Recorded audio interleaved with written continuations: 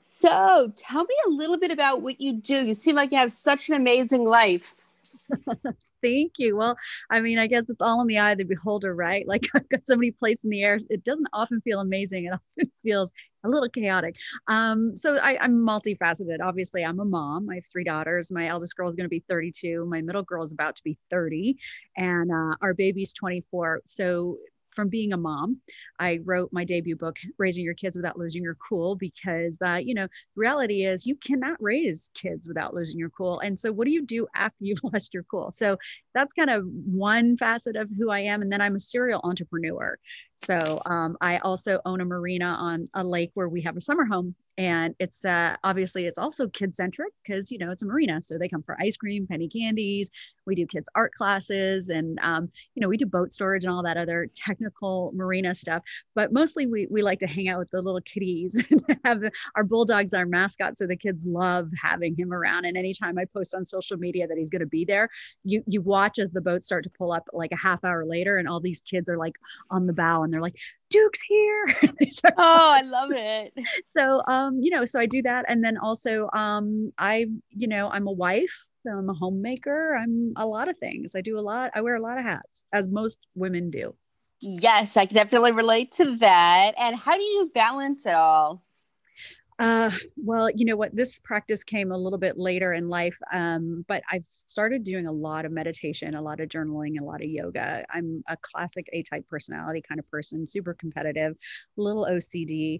And I found that I was always kind of chasing my tail because I have so many interests. I'm entrepreneurial, but I'm also creative. And, I want to be a hands-on mom. So I found like I was often kind of running in circles and chasing my tail. So I found what helped me when the girls were younger was obviously being organized with lists and scheduling and really staying on top of that kind of stuff in my life. Really made my life go much smoother back then. And now I find that as I'm older and my mom always used to say little kids, little problems, big kids, big problems. Now that I have big kids, I totally get what she meant by that. You know what I mean? So I find that now I really have to do a lot of meditating and I have a great circle of women that I like lean on and get advice from because, parenting adults is totally different than parenting young kids and certainly helping them through a pandemic, helping myself through a pandemic. I mean, whoever thought we'd be here, right? Exactly. Yeah. And how do you do it during the pandemic? I know we all are in the whole different situations right now. Yeah. Yeah. Well, I mean, we're doing well. I mean, I think thankfully for us, and our immediate family and extended family, we've not been impacted negatively by COVID as far as losing anybody to the virus. So, knock on wood, it stays that way. Right. Like exactly. I mean, we're sitting pretty over here. So in that regard, we haven't had that same challenge that so many families have. So we're very, very fortunate. And we're both in business as my husband's an actor. So he got very lucky. His show, the filming of his season was delayed, but it wasn't completely postponed. They were able to get back into production and get the season happening and get it put into production and get it wrapped and all that good stuff before we got put back down on lockdown, both in Toronto and Los Angeles. And I own a seasonal business and we're only open from May to October. So lucky again for me, the marina had the ability to monitor how many people came in, people wearing masks and all that sort of thing. So both our businesses came through, somewhat unscathed. And that's not lost on me. That gift and blessing is definitely not lost on me when so many people, that's not been the outcome for them. It's been a wild year that I think it'll take many generations, possibly even, to get through and overcome. Crazy, absolutely crazy. A little off topic. I saw a little puppy dog walking in the back. Was that a corgi that you have? No, you know what? That's so interesting that you asked that because our youngest daughter just bought a corgi puppy. So we'll be meeting him soon. No, that's our English bulldog, Duke, and he's the mascot of the marina. So nice. Also, so it was a little tushy with no tail. And yeah. I don't know. I used to have a corgi, so that's why I asked. What a cutie pie. Yeah, he's very cute. Oh, you had a corgi. Oh, I'll have to pick your brain on how to raise them because we hear that they can be quite difficult. No, Zach was the most chill dog we ever had. Oh, perfect. Oh, good. I'll let her know. To make sure that he doesn't start pulling on people's legs because they're like whatchamacallit, dogs that kind of take people. I can't remember what it's called, but yeah. Herding? Like they're There herding you dog? go. Yeah, herding dog. But he was like the sweetest, cutest Oh, little thing, and oh, good. it's very good. Your daughter's gonna have a good time with the corgi. Oh, good. Okay, good, good. I'll let her know. I mean, she's grown up with dogs her whole life, so she's a dog expert, as it were. But it's her first, solo dog. They've always been our dogs that we've done the rearing. So now, Yeah. but her two older sisters have gone ahead before her. They each have little dogs of their own. So we have grand dogs. We don't have any grandchildren yet, but we have lots of grand dogs. Very nice. Yeah. So what's coming for you in 2021? Thank you for asking. Well, what's coming in 2021? I'm currently working on the Parenting Your Teen Without Losing Your Cool book, which a lot of people, when they were reviewing Raising Your Kids Without Losing Your Cool, were a little taken aback and annoyed that I only went to age 10 in that first book. But for those listening right now who maybe have newborns or littles at home, you cannot write about what color to paint the nursery and to gender reveal or not gender reveal, and then also talk about, drugs, blowjob parties. You can't talk about it. You don't want to blow parents' minds, literally. You know what I mean? So I thought, okay, Yeah. I thought better of it. I thought, okay, I'm going to separate this parenting notion into two categories. We're going to do kids first, and then we'll handle teens in a separate book. So I'm currently working on that, rebooting my website to reflect. I'm going to start some online parenting coaching, relationship coaching, where people can log in and sign up to have, one-on-one Zoom meetings and calls with me to get advice on, how to get through this thing called life without losing your cool. There's product coming, journals coming, you name it. It's gonna be a big year. And of course, planning season 2021 for the marina. Like, what are we going to do this summer to keep it fun and interesting for our customers on the lake? Nice. And we're in holiday time. So what are some of your favorite holiday traditions? Wow, I have so many. We love to go driving and looking at Christmas lights. We love to get some hot cocoa in the car and go and do that. We love to, we used to, when the girls were little, we used to go and cut our Christmas trees down together at a Christmas tree farm. But now that they're bigger, we kind of just go and get one off the, pick one off the lot. So decorating the tree together is a big one that I'm a fan of. Cooking Christmas dinner together. Another thing that I love doing during the holidays is because, we all have so much. In fact, most of us have far too much and too many things in our homes. I think we've all come to realize that in 2020 as we've sat in our houses for days and days and days upon end. So I love at this time of year picking organizations that have a great need and donating funds to them.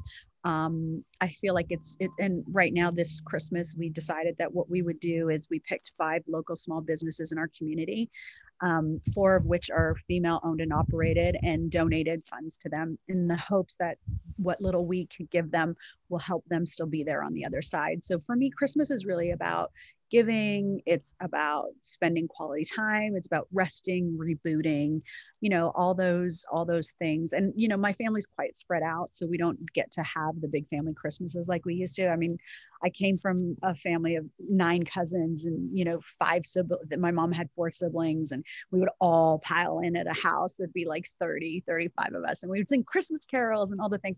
So we don't have that part yet back in our tradition. So we do other things, like we bake and cook and do the Christmas tree light thing and go see little neighborhoods and, chill, basically. Very good. And one thing I like to ask the people I interview is, tell me a fun fact about yourself that might surprise people. Oh, fun fact that might surprise people about me. Oh my gosh, I've never been asked this. Oh, I sing really, really great with the radio and terribly on my own.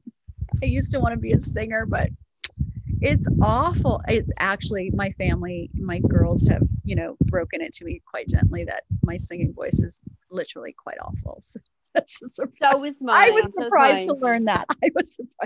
I thought I was a good singer until I realized I'm not. I make William Hung look like a Grammy-winning singer, so. God bless William Hung. He I makes us love all. him. Yeah, he was great. He was great. Yeah, my mom actually bought his albums when he released them back in the day because she just thought he was so adorable. He was adorable. You know what? He was unabashedly himself. And I think that more of us need to do that. We need to Yeah. embrace ourselves and embrace our uniqueness instead of like trying to be like everybody else and not feeling cool for who we are. Like we're all beautiful and wonderful and fantastic, even in our lack of talent and lack of abilities. We're awesome. Amen to that. And one thing, we're a TV site too. What are you watching on TV these days? Oh, you know what? We finally finished Ozark, which is hilarious because with my husband being in the film industry and us buying a marina, the people on the lake of our community thought they were really funny. They would come in and like, "Are you guys Ozarking?" We're like, "No, we're not Ozarking. We're legitimately running a legit. We do not work for the drug cartel. We are not on a TV show. We are legitimately doing this." So that was funny for the first year. And now the new customers are, they still pop in and they tell that joke. So we just wrapped that up and we started the Queen's Gambit. So we don't get a lot of time together to watch TV. My husband, even though he's on TV, he's not a fan of TV. So we don't do a lot of sitting around. We're busy and it's just, he's not a fan of it. So on my own, I'm watching The Crown. I love it. I love all those kinds of British historical, dramatic television shows. I ate Downton Abbey up and, Tudors, all that stuff. But together we've just started the Queen's Gambit. So we're halfway through it. I'll let you know what I think. And he's watching Mandalorian alone. Of course. Yeah, gotta love the Baby Yoda. Yes. I love Baby Yoda. It's pretty cute. Yeah, so you said your husband's on TV. Tell us where we could see him. Well, he's on a TV show. The 14th season is coming to air shortly. He's on a TV show called Murdoch Mysteries. So I think you guys, you're in New York? I'm in Pittsburgh. You're Pittsburgh. Okay, so yeah, you guys should be able to still get it on Amazon, Alibi TV. There's a few places you can get it. Here in California, it airs on Oxygen and another local LA station. But I do believe it's on Netflix again. I think they've released seasons back on that.